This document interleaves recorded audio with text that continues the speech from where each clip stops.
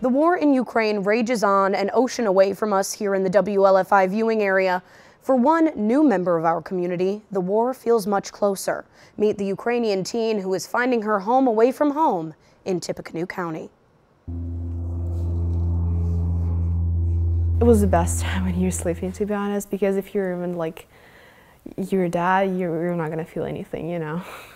Yeah, this is what I was thinking before going to sleep. These were Kate Medvedenko's thoughts when hiding in her home in Kyiv, Ukraine on February 24th, 2022, when Russia invaded her homeland. The 17-year-old moved to Tippecanoe County in August after getting a scholarship to be an exchange student at Harrison High School. She says it's hard being away from her parents and sister, who are now back home in Kyiv. I feel and think that they are happy that I'm here because it was always my dream, first of all, and secondly, I'm safe. I'm not in danger.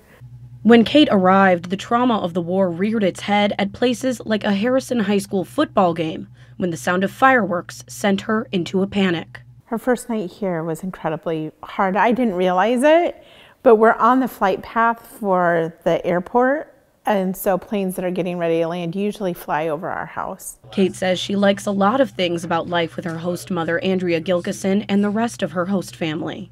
Here it feels much better because I have life here, not just existence, you know.